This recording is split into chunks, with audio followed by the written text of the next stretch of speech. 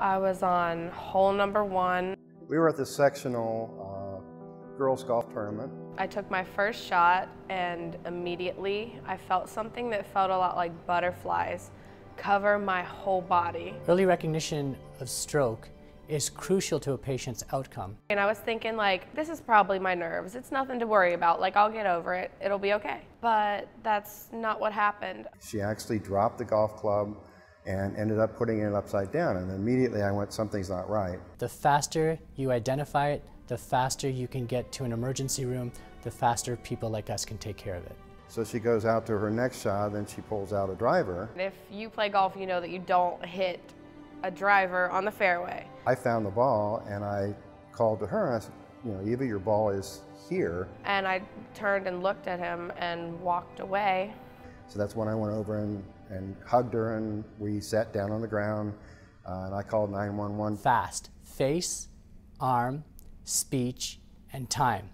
You have an alteration in the symmetry of your face, any type of weakness in your arm, or if you have a speech change, those are classical symptoms of a stroke, and the time represents you need to call 911. She was unable to speak when she arrived at OSU, and she could not move the right side of her body.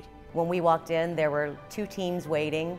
There was Dr. Nimji and his team, and they immediately started walking in one direction, and there was a team of people to handle me. Eva had something called a large vessel occlusion stroke. That's identified by basically a blockage right in one of the proximal arteries of the brain, occluding the entire blood supply to the left side of her brain. And Dr. Nimji said, I don't care about the paperwork right now. We need to save her life. We'll worry about that later. We took her straight to the operating room from the bay, and as soon as we were in the operating room, I was operating on her within 5 minutes.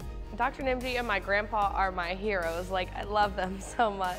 This type of intervention, provided in a timely manner, can result in patients like Eva recovering. She's a girl who has very high expectations and you know, wants excellence in herself. After the stroke, I couldn't excel in the way that I wanted to. Eva's own tenacity, fortitude, and the love and her support of her family has gone a long way to being where we are today, and we couldn't be more thrilled for her. I'm back up in honor and AP classes and everything, so, you know, I'm not letting it control my life. I would absolutely recommend OSU. My daughter received exceptional care there, and I feel like we as family members were cared for and supported as well.